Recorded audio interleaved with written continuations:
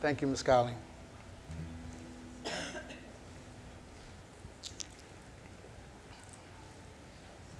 It's good to be in the presence of God.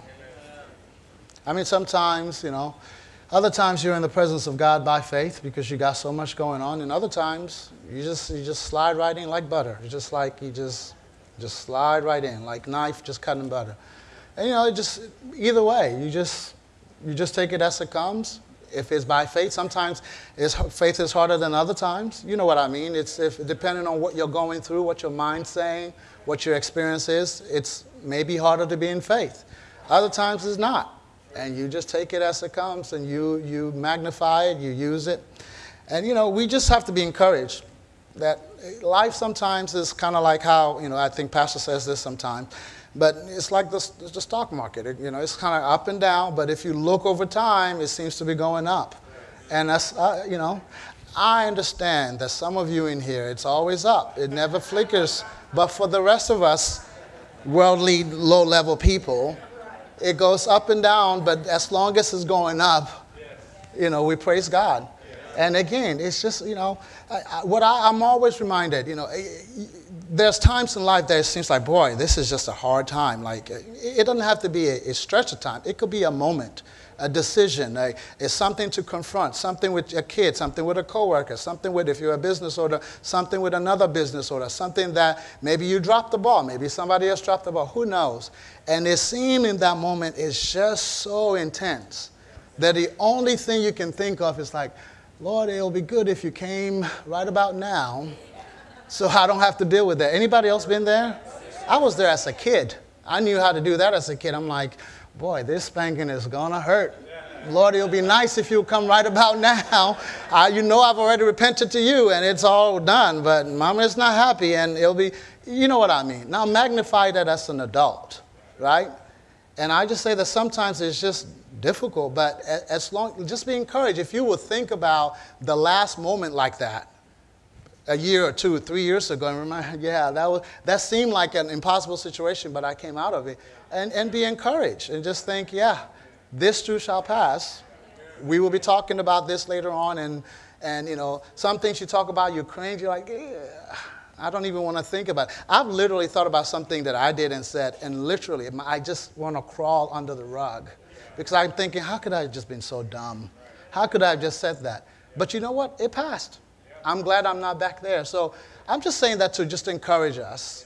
If that's you today, this too shall pass. Just worship God. And if it's your mess, just see somebody who can help you. Find the scripture, repent, and just do the best you can. There's nothing, you can't cry over spilled milk. You can't put it back in the jar. So just move on. And if it's not you, and this is one of the high points, just like, praise God, I'm enjoying it today. But if it's you tomorrow, it's just life. It's just life. When we just have to be honest and just say, up or down, left or right, we just serve God. We serve God, and this too shall pass. We'll move on. And it's just going to be like any other time. We'll look back and say, boy, remember that when I was in that bad spot? Yep. And I came out of it. And just push through. Just look forward to get help if you need it. But the point is, don't quit God. Don't mope around. Woe is me. Just look to all the victories you've had. And just use that as an encouragement to move forward. All we can do is move forward. All we can do is move forward. It doesn't matter how bad it is. It's already done. And there might be some fixing to do, and maybe there's some lawyers involved, then some court. I hope it's not that extreme. But if it is, we're just going to face it. It's not, yes, and if Jesus could come back right now, that would be great. But he's probably not coming right now. So if he's not, then you just have to face it until he comes. Amen? So that's just an encouragement. That's just an encouragement to you. This is not my message, but I wanted to encourage you in this. That's what we're praying in. This is Luke chapter 11. If you take notes in an orderly way, you can just put that down before you actually take notes. So this probably has nothing to do, and maybe we may move on, but if you've been around here long enough, you know that sometimes the Lord does what he wants to do. So I'm hoping to just read this scripture and just say one or two things and move on. But if not, praise God. This is Luke chapter 11, and it starts out by saying, verse 1, now it came to pass, I still hear pages turning, so I'll wait. Now it came to pass, as he, Jesus, was praying in a certain place, when he ceased, that one of his disciples said to him, Lord, teach us to pray, as John also taught his disciples. Now, side note, that would imply that Jesus hadn't taught them to pray, that John has taught his disciples, right? And I'm just saying that to say sometimes, again, when it's our job to do something, we get so uptight thinking, we just got to get it all right. Well, oops, did Jesus forget to teach them how to pray? I thought prayer was one of the most important principles of Christianity. But here we can see that he didn't teach them how to pray, and we still say he's perfect, right? Amen? I just say that to say, did he miss it? He should have taught them to pray earlier. Maybe they would have prayed. Who knows? But the point is, he just taught them to pray from right then. He didn't dwell on it. And sometimes, some of us, not all of us, because other of us are on the other extreme, where nothing bothers us. It's all roses all the time. We could be a little bit tighter, right? But some of us are winding a little too tight, just a little bit too tight. I mean, it's like too tight. I can't say that enough. But notice, prayer is one of the most important principles. And here, a disciple is reminding the master, who knows and answers prayer, can you teach us how to pray? Let that sink in for a second. As a teacher, I understand how, a curriculum and how the most important things are, right? And if we're in a class, let's say elementary class and elementary school, whenever they teach addition, subtraction, division, and all that, and we're on division, and at the end of the lesson, the end of the year, the student raise their hand and say, Dr. Ablakwa, could you teach us how to add? Addition, subtraction, multiplication, division. We're way into it now. And I just forgot to teach you about that. Think about that. That is what we're seeing here. I just want to say, just chill out. Chill out. If it comes up, he just taught them to pray right after that. This is not us, don't get me wrong, we're not going to the extreme. Yep, I heard the message, chill out. I've got things to do at work. I need to do this. It's okay. No, that's not the heart of it. The point of it is, I don't even want to, I know your heart's going to cringe when I say that. We may miss it sometime. Not that God miss it, but the point is, it's not the end of the world. That's the point. It's not the end of the world. The most important principles of the Bible. And here you are, ways into his ministry, and they're having to remind him. Not only are they reminding him, they're talking about a lesser prophet has taught his disciples to pray already. And we know about it. Can you teach us how to pray? He didn't go, what am I supposed to do? I missed it. He just said, oh, yeah, sure. When you pray, say this. He didn't even acknowledge it. It's already happened. He's not taught them how to pray. The time's already gone. Let's just teach you what you need to know right now and move on. And I bring that up again to just help us a little bit, okay? In life, we take life as it comes, and we do the best as we can. Again, hear my heart in this, because I'm mindful that the other extreme of just saying, oh, yeah, I plan for nothing. I'm the Jesus type of disciple. You have to ask me to teach you to pray before I do. No, that's not what I'm saying. You hear the heart of what I'm saying. Things happen, life happens. He was praying himself. They saw that and they said that. That's not even the point I wanted to make, by the way. That's not why I turned to the scripture. It just so happened to be what was coming out. The reason I turned to the scripture is verse 2. So he said to them, when you pray, say, I've preached this several times and I'll keep preaching until we get it. You and I cannot pray in our head. The first lesson of prayer that Jesus taught his disciple is, when you pray, open that hole right here and make a sound. Let it come out. This is important. We don't have time to talk about why it's important and how it falls into it. Now, hear my heart. Again, sometimes you're just like, I'm in the presence of God and I'm receiving from God and I'm saying nothing. And I'm just receiving the worship. That's not what we're talking about. I'm talking about your intention, Your heart and mind has decided, I am going to pray to God. The first lesson, according to Jesus Christ, who forgot to teach his disciples how to pray, and he's been reminded by his disciples to teach them how to pray. When he started to teach them, the first lesson was to open your mouth and say something. It is also one of the distinctions between us and animals, by the way. They don't have creative powers. I don't know why I'm comparing us to animals today a lot. But they don't have creative power. There's creative power in saying. If you go all the way to Genesis, in the beginning, right? It was all the way this, and God said. Now, if anybody can create anything without saying anything, it will be God, right? He could just think it and it happens. But that's not the principle, and that's not how he operates. Nothing is happening until you declare it. I'm saying this because this ties into my exhortation. When we're going through those ups and downs, one of the things we can do is to declare something. Say it in English, it doesn't matter. Sometimes your voice is gone. You're just like, I'm just so downcast. I'm just so depressed. I just don't even have words for this situation. It could just be, thank you, Jesus. Thank you, Jesus. A grunt, whatever.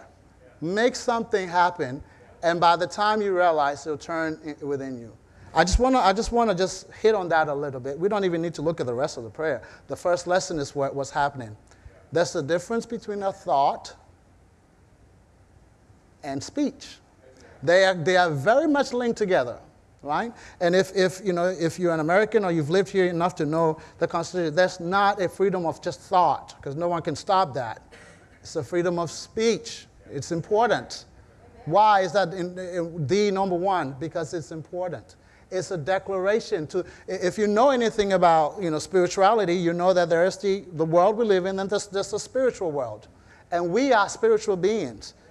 Speech is one of the way we declare to the environment around us, to our physical body, to our mind, whatever it is that we want to declare.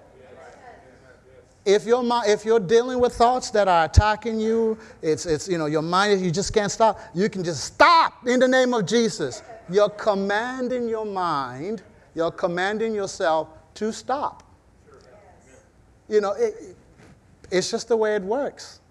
And we can, again, most of you have learned about this, but we can go line up. We can start literally. I have no notes on this, but I can literally start to Genesis, and I can keep turning the page, and I can prove this to you over and over and over again, all the way to Revelation.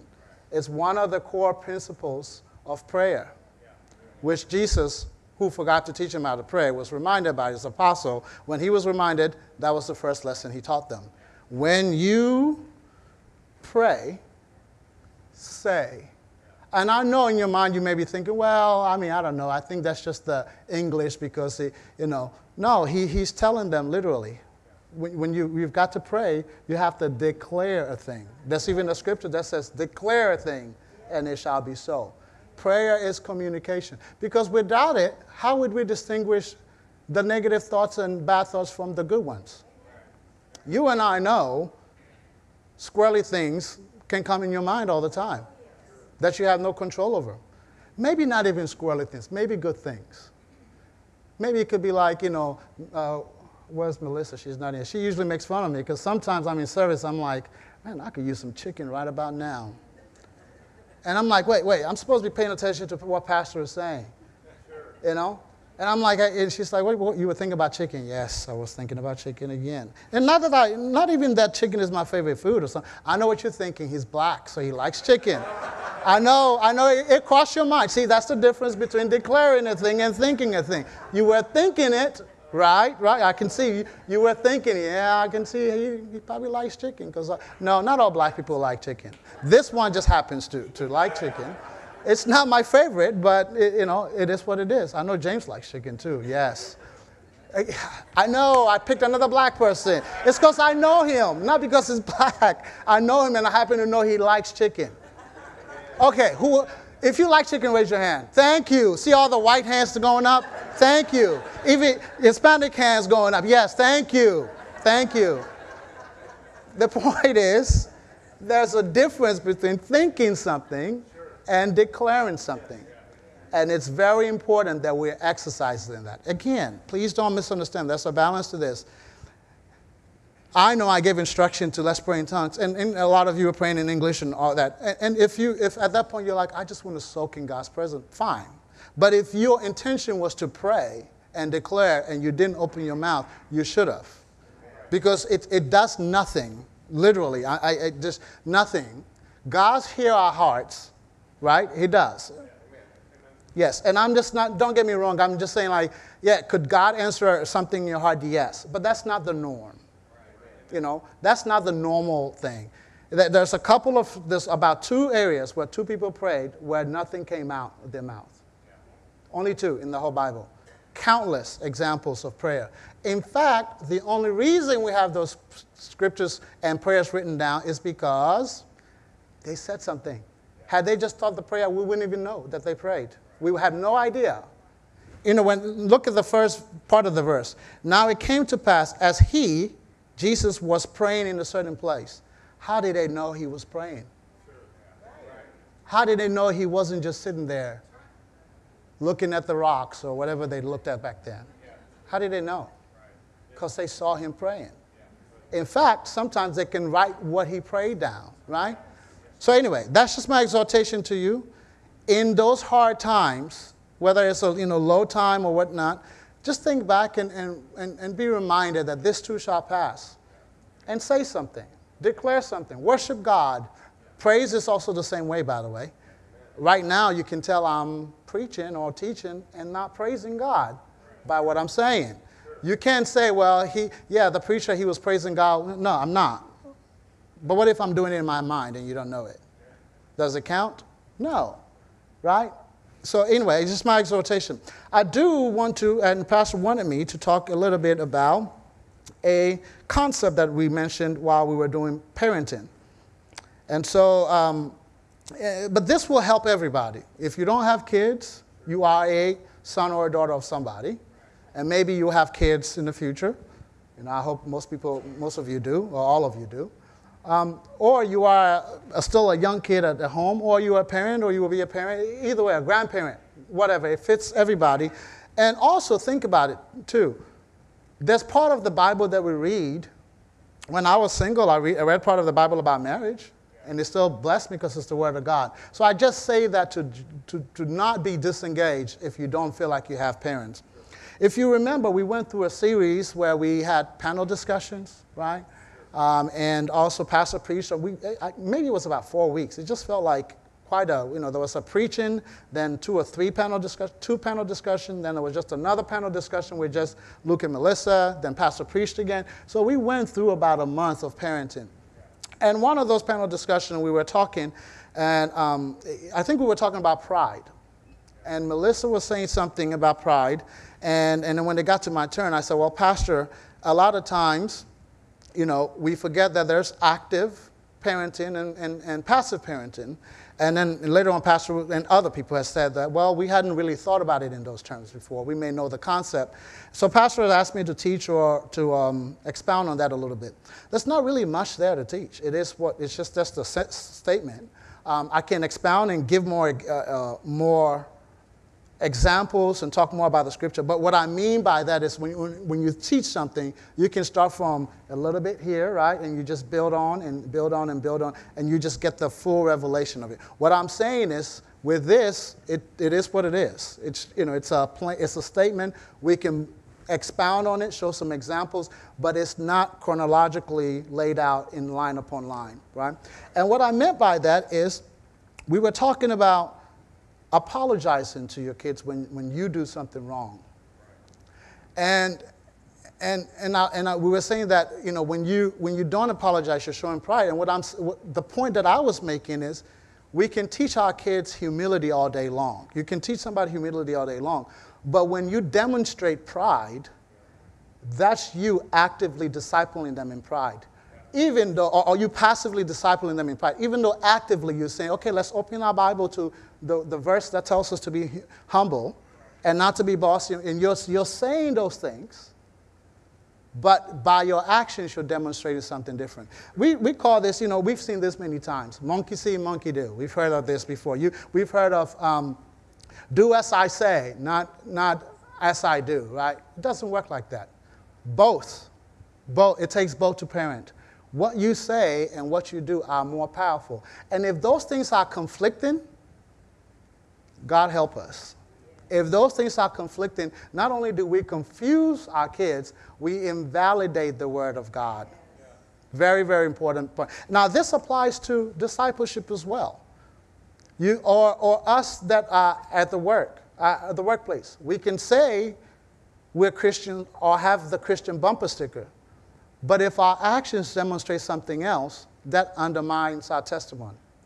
Similar concept. The only difference is we may not be discipling this person, but what we're showing is different. So in discipleship, it becomes, well, when you're wrong, you're wrong. And if you don't practice it, what you're really discipling your kid in is how to be prideful. Now, even the world in research tells us this, right? In child education, and you guys don't know, I'm an educator. I have a PhD in education, master's in education, an undergrad in education. I've taught many, for over a decade at the K-12 level and the university level. And so education, even in the natural sense, tells us this, that you have to not only teach kids, you have to model the behavior in front of the kids. Very important concept, right? And so I'll tell you a story about my son, Cephas. And this is one of those things that I hate myself. But this was, I want to say, 2 weeks ago or something. It was a Sunday morning. We're coming to church. And he did something. And I'd asked him several times. And he was not telling the truth. And he just kept adamant. I said, okay, son, you know this rule. If you tell the truth, there will be some trouble, but it's not going to be near as bad as if you lie. He's like, no. He stuck to his story. I was like, okay, you're getting a spank. He's like, no. He's like, and he's got this thing. He's like, let's go to the patio. He's like, no, can we talk about this? Can we talk about this? I'm like, what are we? We're talking about it right now. It's like, no, let's put the patio down. Can we talk about this, Daddy? Can we talk about this? And then then it's like, how about mercy? Can I have some mercy? I'm like, no, you were lying. And I said, I'll give you one more chance. And he stuck to his story. So I just spanked him. And then Mommy came out. I told Mommy the issue. And Mommy said, well, this. Well, come to find out he was telling the truth. And I spanked him. And he stuck to his story. He didn't change it. So now I'm thinking, well, I'm very proud of you for not changing and lying as the truth so that I wouldn't spank you, right? Because he stuck to it to the end. But now I'm feeling like, yeah, what a doofus. I mean, I was just up on panels discussion talking about parenting, and here I am tearing up my kid because he is, and I remember myself. It just took me back. I was a little older than him because I was probably 8, 9. I was talking to Brother Michael about this. And I remember multiple times, and I'm telling a story to a parent, an aunt, or uncle, or whoever, and I'm lying, and I'm sticking to my story. Once I commit to the story, I was committed. I mean, you can wear me out, and I'm committed. I am committed. So in my mind, I flash back. I'm like, oh no, all those bad seeds I sowed when I'm 8, my kid's ripping it, and he's lying to me, and he's sticking to his story. But that wasn't the case. He was actually telling the truth. So I'm like, oh. So I called him over, and I just felt so bad. So I called him over, and I said, I think I got the facts wrong. And I was so sure, because I looked at the facts and the evidence, and it looked like he was lying. I mean, all the evidence was showing that he was lying. Not just I didn't believe him, but there was actual factual stuff that I could look at. Well, then Mom told me that, no, it didn't happen like you think. So I was like, oh. And I said, well, you telling the truth? He's like, yeah, I was telling the truth, but you wouldn't believe me. I'm like, okay, here we go.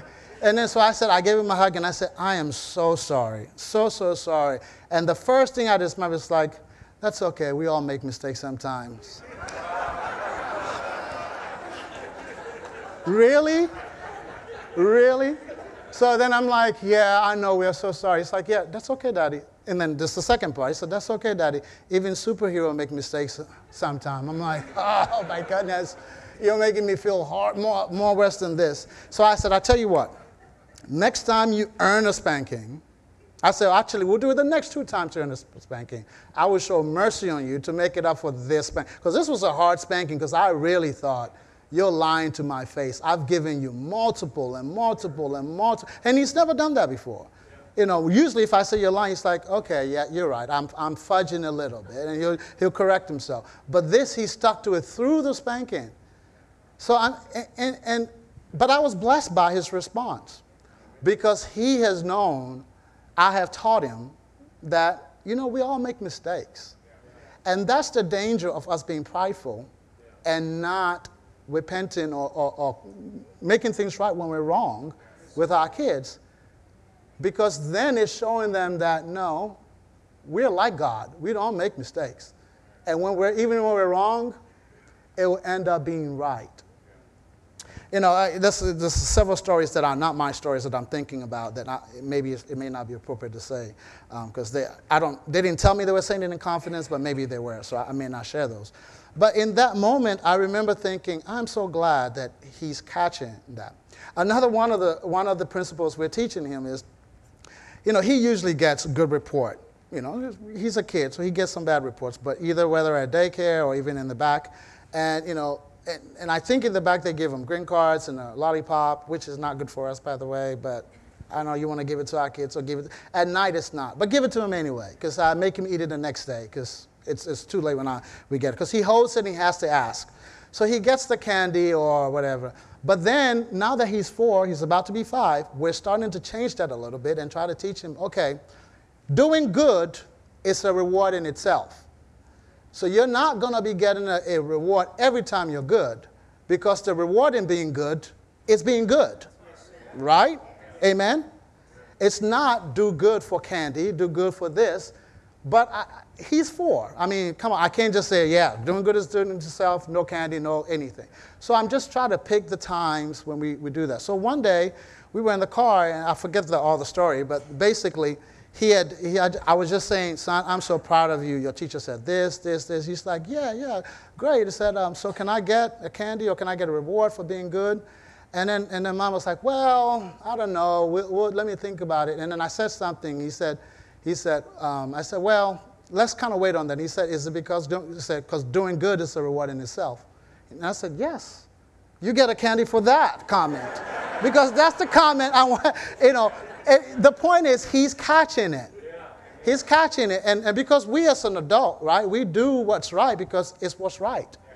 Sometimes at a cost to us. So let me ask you this. If we don't teach him that, when are we going to teach him that? It's not always linked to candy or a toy or something. It's okay if it is, but the real principle is the reward in being a good husband, being a good father, is being a good father. The hell that you avoid from not being a bad father. So the prize in doing anything the word says is the word. That's it. It's the right and the best way. If you put 2 things up, this is the better way that will benefit your life. That's why we choose it, not because of just the reward. I understand. Yes, we serve God. We get to spend eternity with him in heaven, you know, roads of gold and all that. Yes, I get it. But I'm not thinking of that in the moment when I'm doing something good. When I have to choose a hard decision to do something, I'm not thinking, yeah, I ought to do this because those road paved with gold will feel real good on my feet. No, we're not thinking that. We're just thinking of what's good. So I say that to say we do our best, and I don't even think we're just figuring it out. You know, I want to finish a thought because there's so many thoughts coming. But you parent, you are an employee, you are a husband or wife, whatever it is that you are doing that out of your walk with God. And it kind of ties into the scripture that I'm talking about. It's not just Jesus trying to be a teacher. And I'm the head minister here. I got to disciple this. So check, I taught him to pray. No, these things flow out of your walk with God. So when the opportunity came that he was praying and they asked him to pray, he didn't think, I missed it. Prayer is an important thing I didn't teach him. It's flowing naturally out of your walk with God. They asked him to pray, how to teach him how to pray, because they saw him praying.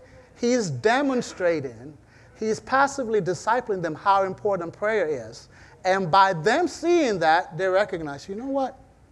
We don't know how to pray. and I'm just speculating here because the Bible doesn't give us enough information, but it could be they saw him praying in a way that they're like, well, I don't know about this type of prayer. He's saying this to God, saying that to God. It's like, I think we're missing out on something. John taught us is again, we're speculating here because there's not enough, stuff to say, but I bet John taught his disciples how to pray. We ought to ask him to teach us, because what he's doing, that prayer he's doing, that's not how the Pharisees taught us. That's not how the writers taught us. And that's the way when we're talking about passive and active parenting. You are parenting, husband and wife and grandfather and employee. You're doing that out of your walk with God. It flows out of it. And it's not this pre-planned thing necessarily. As things come and you're walking with God, with the Holy Spirit, with the Scripture, the Holy Spirit will bring to your remembrance, or your own spirit will burp it up, or your mind, something will bring it to you. And at that point, you have a choice to choose the word or whatever your flesh says. That's literally what everything boils down to. Almost everything, every decision we do. Now, sometimes we think we do the right thing, and then somebody will remind us, just like in my case with my son, I thought I was doing the right thing by disciplining him, and I was wrong. Big deal. So I just, now he has a get out of jail free card or a credit on spankings, and it's because it's a credit, it's times 2. Because I believe in increasing. If you've been in my class, we talk about compounding interest. That's a compound interest right there, right? He got 1 spanking, and it's going to be good for 2 to get out of jail 2. But the point is, we don't want to just focus on teaching this word. It is important, but our modeling attitude makes it way more powerful. And if it conflicts it makes it confusing. And if we're not careful, they will go more with what we're modeling over what we're teaching. Very important concept. So it's good to really not only focus on the active discipleship, active teaching of our kids. Yes, we're teaching them the word. We're teaching them how to pray. We're doing all this. But are we modeling it? Do they see us pray? Do we pray with them? Do we teach them things? Do we demonstrate things to them? Let's look at this concept. This may also help us here. Here's look at Proverbs 22, verse 6. I do not want to necessarily open the mic up to every single person, but I would say at least the elders and some of the senior saints in here, if you want to say something. The mic, I've already told them they have the mic ready. We might allow 1 or 2 other people to say something, but I just don't want it to go everywhere for now. Proverbs 22, starting from verse 6. We're talking about parenting, passive parenting versus, or active parenting versus passive parenting. You can call it passive, active discipleship, modeling versus instruction, however you want to call it. Proverbs 22, verse 6. Train up a child in the way he should go, and when he is old, he will not depart from it. Now, the way we teach this verse is literally what it says. We train up the kid, we disciple them, we teach them in the way they should go, and then when they are older, they will depart from it. Almost as a promise from God. You do this, you get this.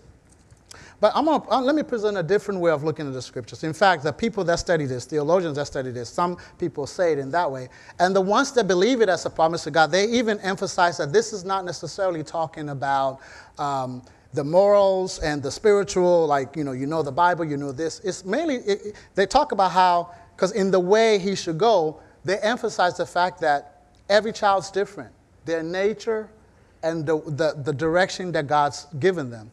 You train them up, you find out, I have 2 boys, and they're very, very different, and you find out where their disposition is, and you guide them and train them in that direction. That's one way, right? That's one way of interpreting. Here's the second way of interpreting it. Another way of interpreting it is that the word should is not in the Hebrew. In fact, that word did not even have a way of saying it back then. So if you take that out, it becomes not a promise, but a warning. So hear it this way. If you train up the child, if you allow the child to grow up in the way they want to go, in other words, the foolishness that's in their heart, you just guide it, they will not depart from it when they grow up. Now, that's a very different interpretation from the other one. It doesn't even matter which one you believe. Both of them, we can use both of them to teach. But I want to focus on the second one I just said. Allowing a child to, in a sense, kind of do their own thing. It's pretty popular right now to let 4 or 5 years old determine whether they want to be a boy or a girl, right? So you allow that child to grow up in whatever way, and it's telling you as a warning that when they grow old, they will not depart from it, right? But to fit what we're talking about, what I want to focus on is the word train up. The word train up is not just about instruction. Think of training, any type of training. Physical training, training to be a footballer, a basketball, whatever it is. There's a sense of repetition. There's a sense of following on how to do it, right? So if you allow a child, and we'll take the one interpretation of the verse, if you allow the child to practice and do the way their own heart wants to lead them, they sure will end up. And when they grow, it will be difficult for them to depart from that, if not impossible for them to depart from that. Now think about that. Let that sink in. And so it is up to us to model not what's in a child's heart. We all have been kids before. We come up with the dumbest things, and we think it's real. I will make up a whole story of a word. I'm like, is this a movie or something, or is this, no, it's real. I'm like, really? So there was really robots in the street walking around. And they will swear it's up. And, my point is, that's even rudimentary, but think about this. If we allow kids to just grow without any training, when they grow old, they will not depart from it. And I think that's what's happening when we only focus on this active thing we call discipleship. And we're only trying to actively show kids what the Word of God says. We're bringing them to the church and going back there, but we are not practicing these things in front of them at home or wherever. Is this making sense? Am I making sense? You think about it. What is the first commandment with the promise? Honor, right? Honor your mom and honor your father and your mother, right? That it may go well with thee and your days will be longer on the earth, right? It is the first commandment with the promise, the Bible says. So you and I, when we have kids, it almost seems like that's one of the first things you want to show your kid, demonstrate and bring them up in. Here's another way of saying it. Honor is the first seed that God gives us that leads to all the other seeds. Think about how a seed works. If I had a corn, a seed of corn right here, and I plant it, just one, what's going to happen? If I tend to it and it grows up, it's going to produce corn. And I can eat all the corn, but just one. And in just that one corn, I'll have, I don't know how many, little seeds are in the corn. I can have, let's just say 50. That I can plant 50 more. Think about that. And it's the first commandment with a promise. And it's up to us to demonstrate honor. And as we know, as pastors taught us, honor by definition is high esteem. How you regard something, right? So by not just saying, you need to honor me, boy, you teach them. You demonstrate what it means to honor. If you're married, the first thing you can do is honor your wife. Your wife can honor the husband. And you're demonstrating them because it is the first seed that God gives them. And through that, think about what it says. That it may what? Go well with thee, and all your days will be long on this earth. That encompasses all the other seed. If it's going well with you, you're prospering in your relationship, you're prospering in church, you're prospering financially, school, and all those things. And you have more time to do it because you're living longer. Honor becomes one of those important things that we have to demonstrate in front of our children, because if not, we will invest in them the wrong example. Does that make sense? All right, I hope you're receiving this. So here I have, let me read a definition here of train, just from a book. And I promise I didn't put this in here because it says animals and people. I know I've been making animals and people references a lot today. Teach a person or an animal a particular skill or a type of behavior through practice and instructions over a long period of time or a period of time. So both the train up in this verse has two components to it. The instruction part and the practice or the demonstration part. And it's very important that we think of both of them when we're raising our kids. Now, how does this apply to us that we don't have kids? That same thing, believe it or not, applies to us as Christians. It's not enough that we know the word. I know this. I know you know where I'm going with this. But doing the word. But I want us to take it a step beyond that. To actively be looking for opportunity to do the word. Because it's by doing that we receive, right? And as you know, even in education, they'll say, if you are studious in school, you will know that, you know what? The only way I understand this is if I can do the math problem. And I can tell you what the math problem is and how to work it. But I don't really understand it until I can do it and teach it to somebody else, right? Same thing happens. So if something is preached, most of the time, I would say 90-something% of the time, an opportunity will come up in this week or something for us to practice the word. But if it doesn't, we ought to be looking for that opportunity to put it in practice so it would stick. It will stick to our soul, because if we do the word, we take one step up in that area. We'll just whatever that area, it doesn't matter. We'll say it's honor, since we're talking about honor. If we practice the word in honor, we literally went from, if you can see a spiritual chart, we literally went from, this is our honor level, we just did it today, to taking one step up. It's just like a muscle. And then we just do it again. So it's not just the training up. Think about it. If it's applying to kids, then it applies to adults too, in whatever that you're going to do. And I like the way this puts it as a warning, in the sense, I was telling somebody, I think it was Brother Chad, and he was saying that it doesn't, by faith, you can look at this as the first interpretation and say, by faith, I'm going to train up my child, and when he goes, he shall not depart from me. Praise God for that. We know how to walk by faith. But this other way also should teach us and bring more light to that word and to show us. So here, let me look at, I'm not going over my notes here, so I just want to look at this and see if I missed something. Yeah, so the honor for kids shows us that it is the first thing the first word of God they can obey and be reinforced by the obedience. It literally teaches them that God's real. Yeah. Think about that. I'm honoring my mom and dad, and life is going well for me. Now, there's a practical side to this as well, right? I mean, if you don't honor your mom and dad, your hind end is going to be on fire, right? So there's a practical, it's going well with you if your hind end is not on fire, right? So there is a practical part to this as well. It's not all spiritual. I think that's a lot of times we get caught up in that. We think, ooh, it's all spiritual. No, it's literally practical. Yeah, if you honor your mom and dad, they won't wear you out. It's just as simple as that. But we take it a step further. Yes, spiritually as well. There's a spiritual component to it. That honoring gives us that. Now, if you think back, we're not going to turn there. I think it's Exodus chapter 20, starting from the first verse. It's the 10 Commandments.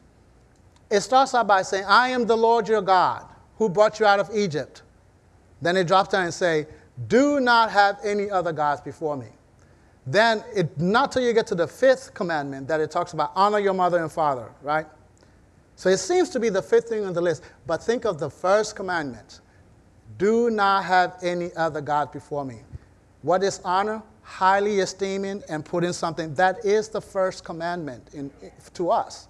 Honoring God by making sure he's in his proper place and not coming down. And kids don't understand that. But what they do understand, what's in front of them is mom and dad. And they can understand, you know what? If I can teach my kid how to honor me and my wife, it will go well with them, and also that seed will produce them honoring God and get born again when they grow up. It's such a beautiful picture. Such a beautiful picture that you can see that. So it's passive because we don't think of it. It's passive. I call it passive discipleship because we don't think of the fact that me telling my kid, explaining to him that, hey, look, you're growing up now, not in these words, in words that he can understand. You're growing up now, so we're going to just have to start doing good because it's just good and it's right, not to get candy. And the fact that me just talking to him about that and he caught it and understand it brings so much joy to my heart. And think about how God feels when we catch those things. There's so many places we can go now. Let me think of one. Let's look at 1 Timothy chapter 5. If any one of these, I personally am a teacher, so I like it when, if any one of the elders or someone, senior saints have something to add, or you're not a senior saint but you have a question, then we can get the mic ready. 1 Timothy chapter 3. Hopefully I thought we didn't have announcements, so in my mind I was like, yeah, we're going to get out early. Probably not, because I'm not going to preach long, but we'll see.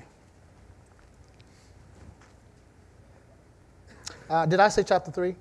Let's do chapter 5. I'm in chapter 5, so we'll just do chapter 5.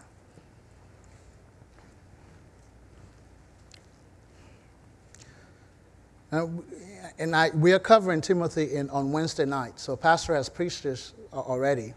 As I'm standing here thinking about it, verse 1 says, "Do not rebuke an older man," I'm talking about an elder saint, "but exhort him as a father, young men as brothers, old women as mothers, younger women as sisters, with all purity."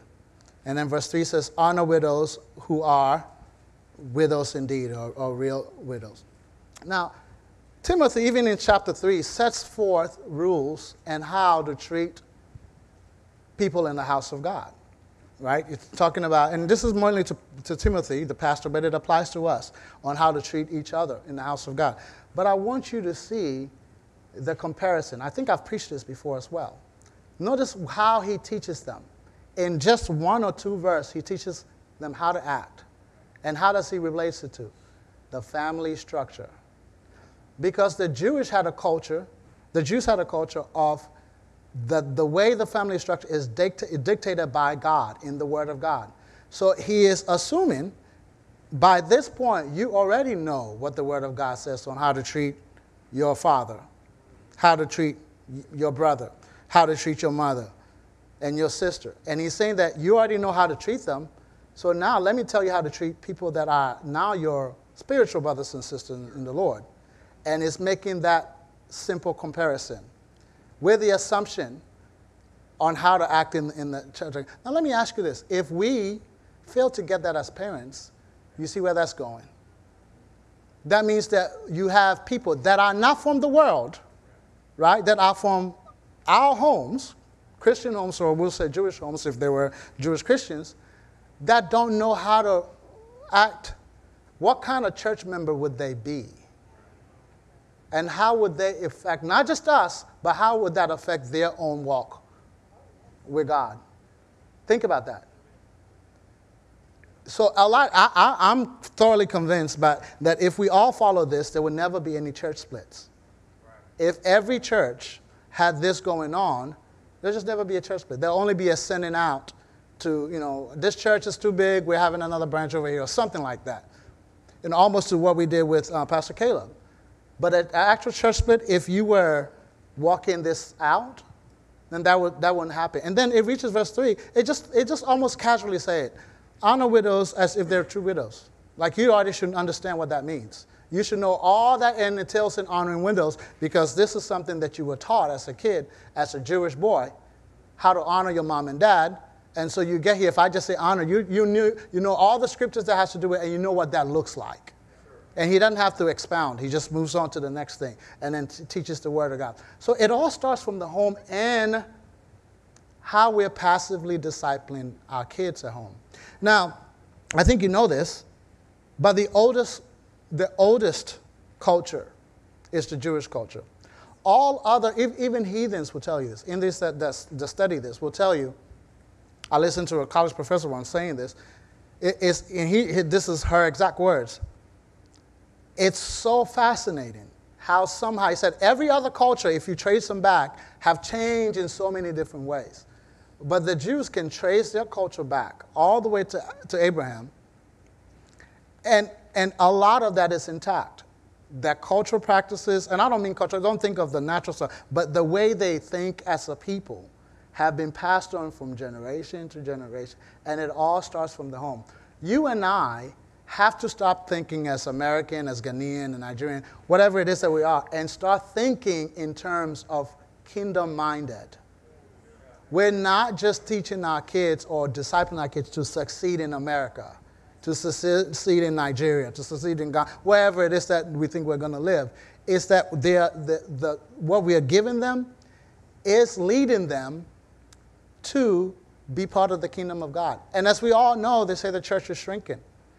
In fact, one Christian scholar that I read after, pastor, I think he was an Anglican pastor, but the things he say are very sharp. He had done some research and he talked about how he is very much concerned for his own kids and grandkids and how much of the church they would participate in. Because at the rate, not just because of the way the church is shrinking, but he's talking about the American culture being more individualistic. If you've ever been anywhere else, like Pastor Brett could have confirmed this. If you've lived anywhere else, the individualism that's here, which has its good parts, but has tremendous negativity as well, if you understood it, you'll see how much of it is more, our flavor of Christianity is more American than you think.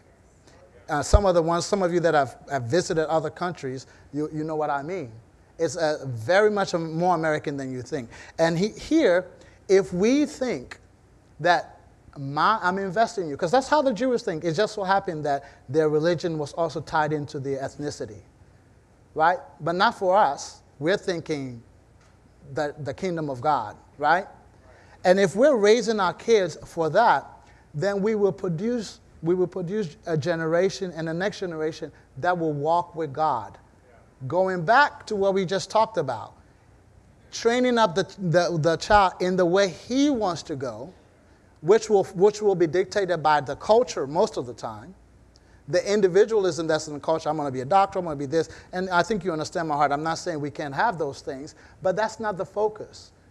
If you think about it, schooling, going to school, okay, whether you're homeschooling or public school, college, it's all geared towards to be an American citizen, a productive American citizen. And I'm not saying that's wrong.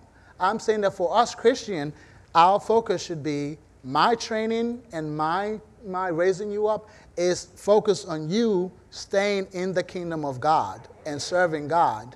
All the other stuff is secondary and tertiary. It's not even registering on my radar. Because if not, we will raise kids in our churches who will leave the things of God or not be as fervent as we are. And we will look and say, I wonder what happened. And we may have done everything that we thought were right. Maybe not anything glaring wrong. But the point is, we did not put emphasis on the Christian culture, by the way, not just our home culture or the American culture, Christian culture, the word culture, bringing them up to teaching them these things because this is who we are. These are our people. Not just necessarily these people in this room, but the church of God globally. These are our people, and we belong in the kingdom of God. Is this making sense? I don't mean to sound deep or however I'm sounding, but it's important that the church culture that we have, that we inherit, is 100% based on that passive discipleship on how we're doing at home. If we raise kids up that don't know what it means to have a pastor or how to relate to the pastor, that's because we did not demonstrate that necessarily to them. And if we don't demonstrate that to them, then they're going to go and just be individualistic. They'll just be an individual caught up in the American dream, chasing the American, way of life, and not really thinking kingdom-minded. Does that make sense? Okay, all right. So let's see. Drop down to verse, let's see here. Look, verse 17. We'll just add this to it as well. Let the elders, the same chapter, let the elders who rule well be counted worthy of double honor, especially those who labor in the word and in doctrine. That's talking about a pastor. That's talking about the person and notice again, it just says it and just moves on. And I think when the time I preached on this, I said, you and I, as kids, God gives us parents, and they're supposed to be over us. teaching us things, guiding us in the place, and we honor them, and it goes well with us. In our culture, it's 18, but once we become adult, we should go under a spiritual leadership, whether that's a pastor, however that Christian culture is. Some people call it a bishop, whatever it is. And that now becomes our oversight. And it's saying that, hey, as a kid, you only know how to do this much, and you honor them. But now as an adult, I'm telling you, it's going to look differently, but I'm telling you that now that person has to have double the honor. Think about that. How would a kid do that if it's never been demonstrated to them? They don't know how to do that. Now, again, you can tell them all day, we honor, it means highly esteemed, but what does that mean? How does that flesh out? Have you ever had a teacher that doesn't ever do examples? And then have you had a teacher who does examples on the board? The example is much better, isn't it? Because now you're like, oh, okay, this is what you've been saying the whole time. Okay, you carry the one. This is what you mean by carrying the one. If you think about it, that still sounds weird. Yeah, when you're adding, when you do this, you carry the one. What does that mean? Carry the two. What does that mean? And then, let me show you. This. Carry one. Oh, okay, that's what you mean by carrying the one. Because it just sounds foreign. And a lot of times, the Word of God, believe it or not, sounds very foreign.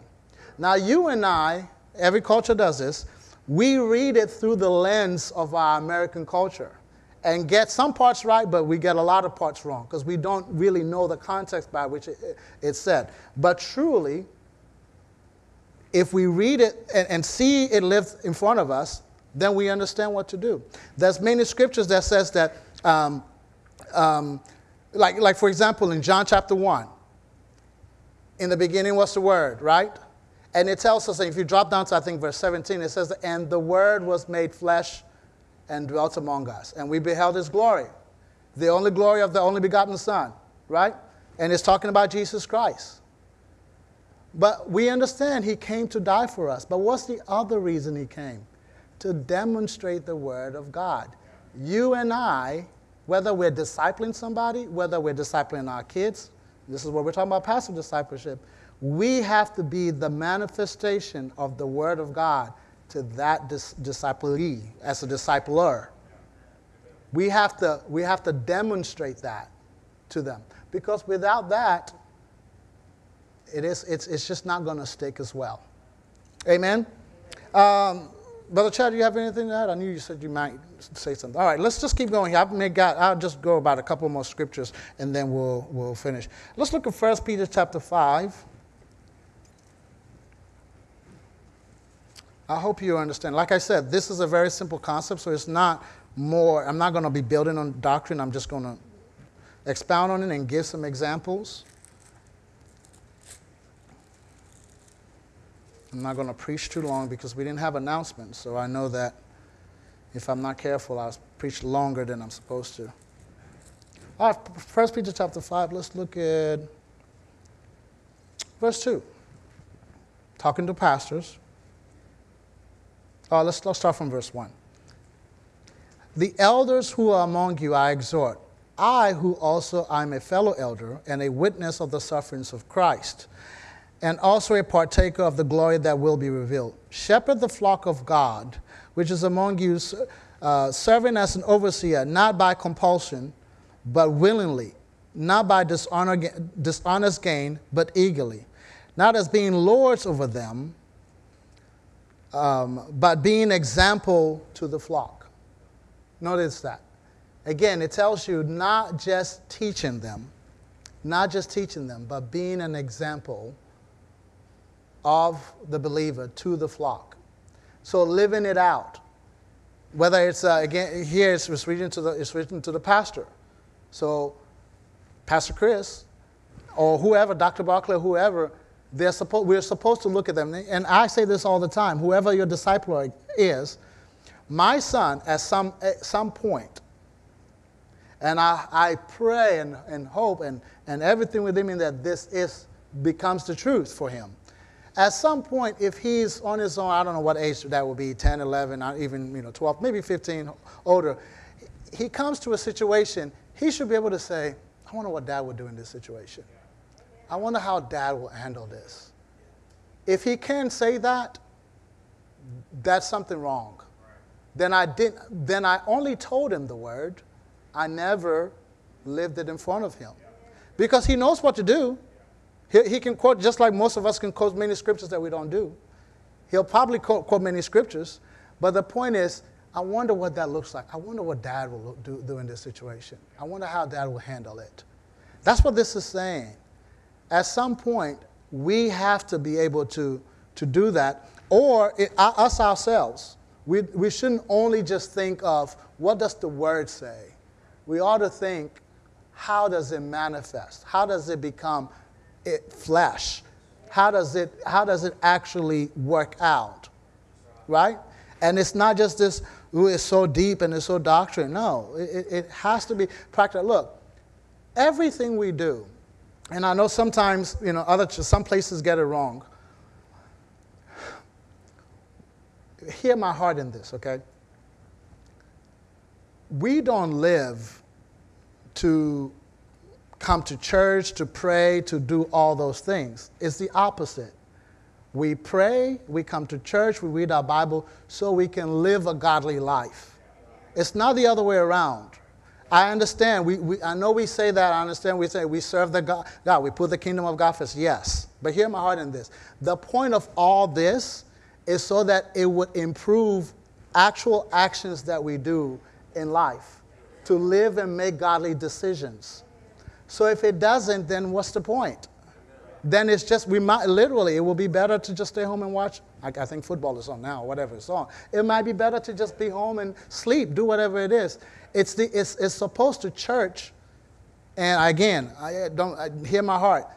Church is not, we don't live to just church. We don't live to just, I prayed 100 hours, this month or whatever. Yeah, what did that do? Is it serving a purpose, or are we just praying so we can tell somebody I prayed 100 hours this month, right? Amen? Amen? Is it difficult to pray when you have nothing to pray about? I'm not, look, I know you're thinking he's blaspheming a lot today. Look, let's be real about this, okay? Sometimes you go in prayer and you're like, man, I just prayed 100 hours about, just exaggerating. I just prayed 10 hours about this issue and this issue and that issue, but I want to get my morning prayer in.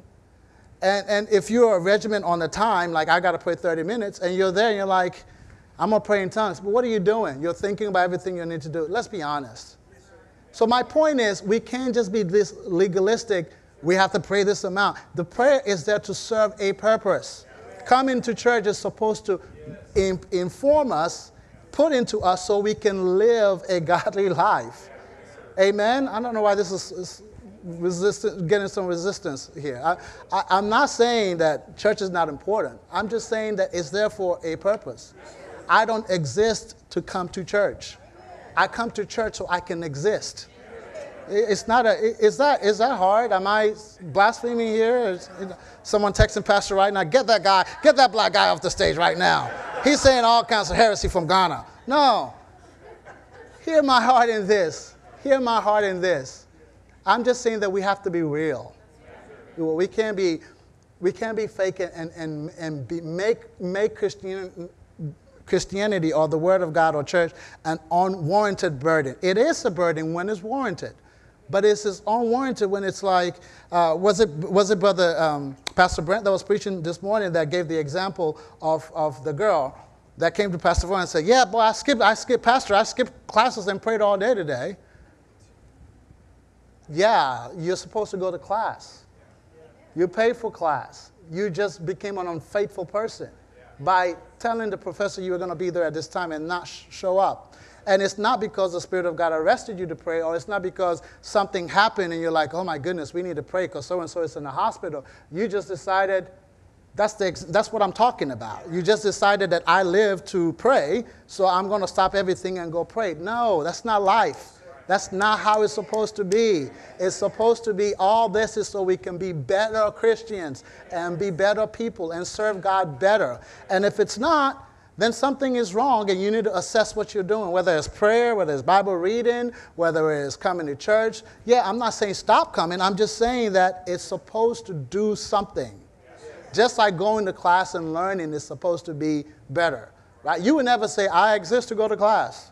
No one just loves to go to class. Yeah, there's 100 things you could be doing. It's for a purpose. And all I'm saying is, if it's not serving its purpose, we need to evaluate it and check our heart. Amen? All right, I'm just going to quit and go home.